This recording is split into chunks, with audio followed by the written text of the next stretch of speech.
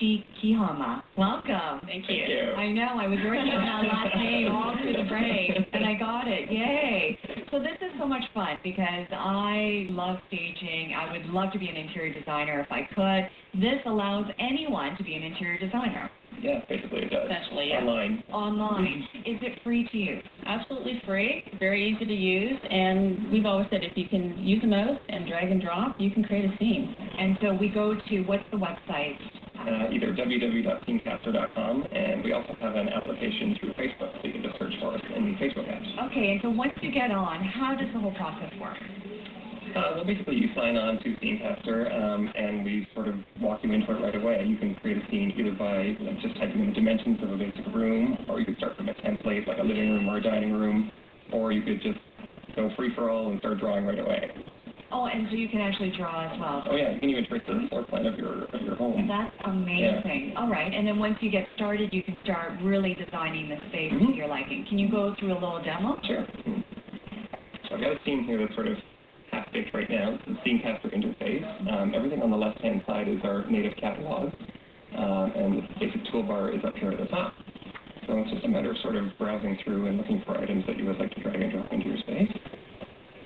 Okay, and Michael, if we could get you to speak up just a little bit, that would really Sure. Thank you. I'm just going to select a chair. There's one. Drag it into the space.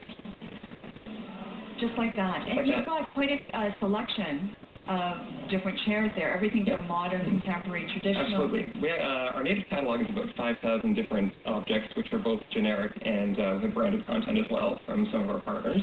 And we've also got an integration with the Google 3D Warehouse. There's literally hundreds of thousands of objects in there that you can bring into your scenes as well. All right, so you just brought in a couple of contemporary-looking chairs. So we can further customize them by putting textures on them. So I'm just opening up my texture library here. And I'll select fabrics, and traditional, and then we have an assortment of fabrics that we can add to our very nice chairs here. Wow, it really, right away you get instant results. And then if you say, you know what, I'm not crazy about the chairs being on either side of the coffee table, you can move them around. Absolutely. Yeah. And so you've got everything from furniture. What other features do you have as well? Well, something that we just added in early spring this year was the ability to upload your own photos and textures as well. So if I have, you can see this photo of the birch trees on the wall. If I wanted to have a picture of my family on the wall, I can upload that into the SceneCaster catalog and drag and drop that in. So I'll show you how to do that.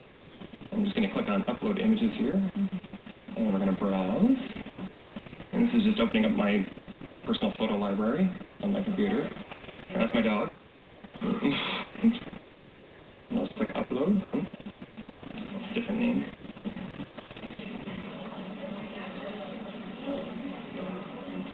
Upload. And there he shows up in my personal texture library. And then I can just drag him in, and there he is there. Wow. And so you can see instantly how this is going to look. Yeah.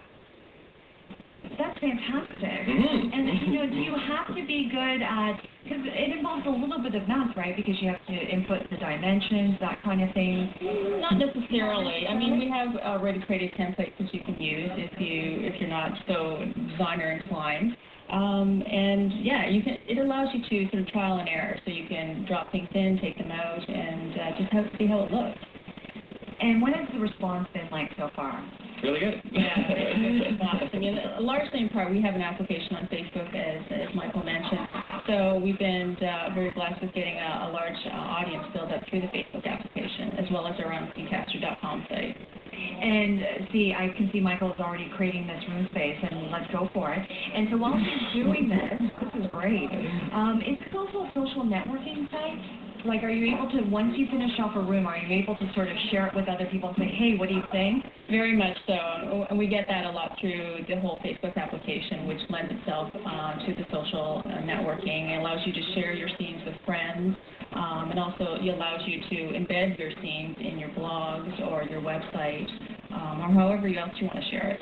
That's great. The wonderful thing about it, too, is the fact that it's a community atmosphere. If I post to the community for help designing my space, there'll be literally tens of thousands of people in there helping me out.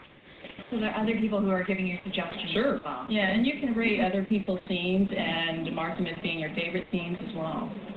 Very cool. And then do you also provide samples? So if people have no idea where to start or what kind of room they're looking for, can they peruse through some samples?